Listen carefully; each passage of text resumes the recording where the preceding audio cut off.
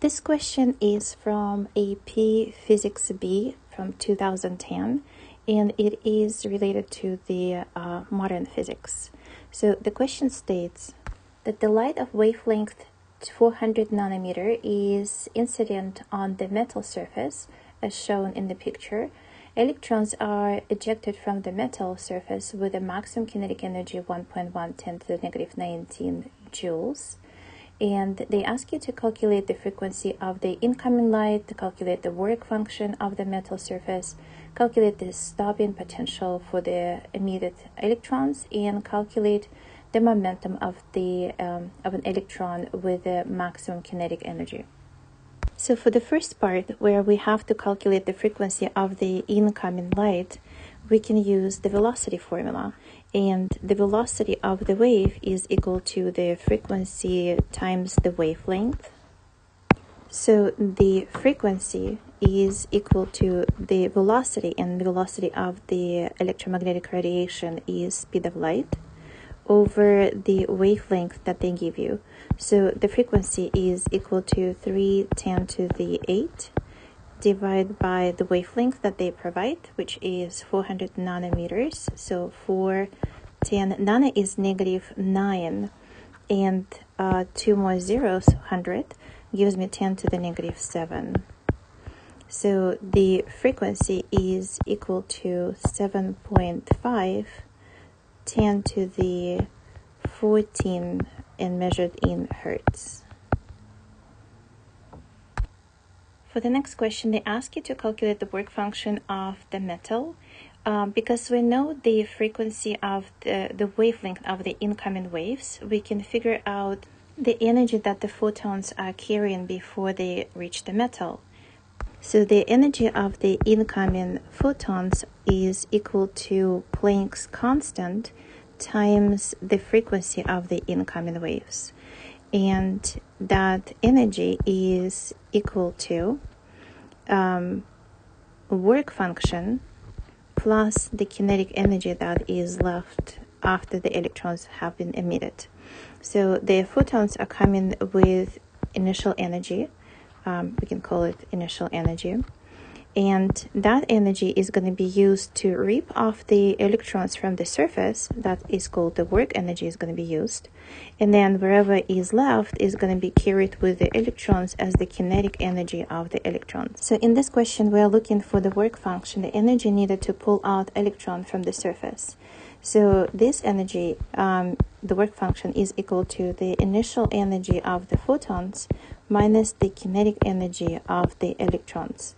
And they give you the kinetic energy of the electrons, and all I have to calculate the initial energy of the photons. The initial energy of the photons is equal to Planck's constant, and because the energy that is given, kinetic energy, is in joules, so I'm going to plug in my Planck's constant with the joules as well, which is 663, 10 to the negative 34, times the frequency, which is 7.5, 10 to the 14. So the energy that the photon carry before they hit the metal equals to 4.97, 10 to the negative 19 joules.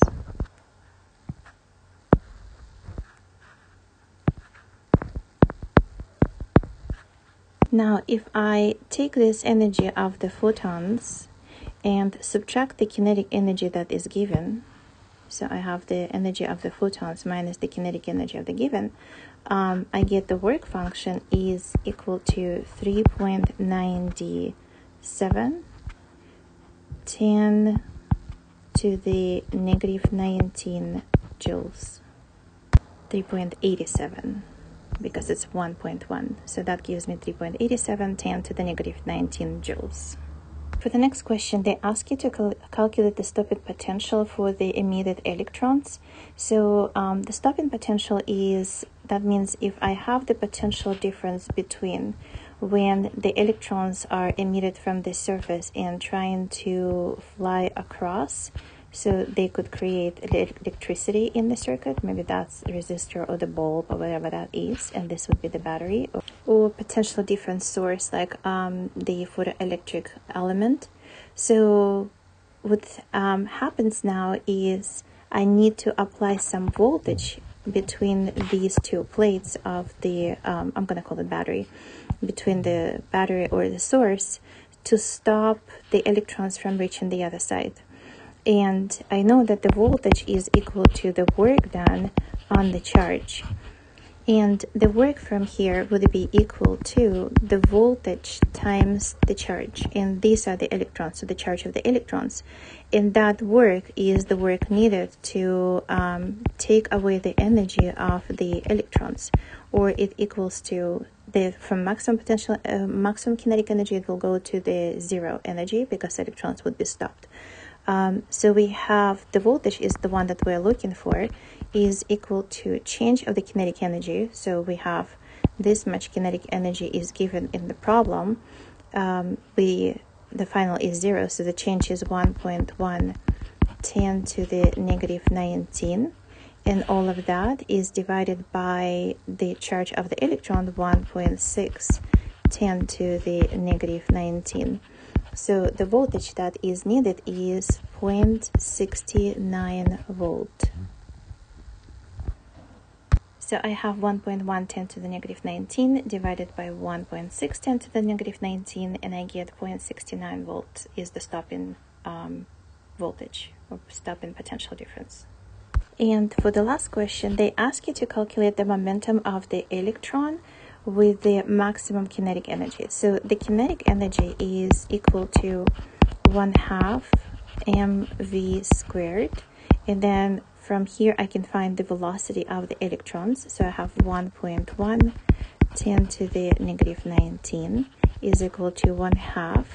The mass of the electron is 911 10 to the negative 31st, and then I have the velocity squared. So the velocity is going to be equal to, if I solve this for the formula wise, it would be 2 times the kinetic energy and divided by the mass of the electron.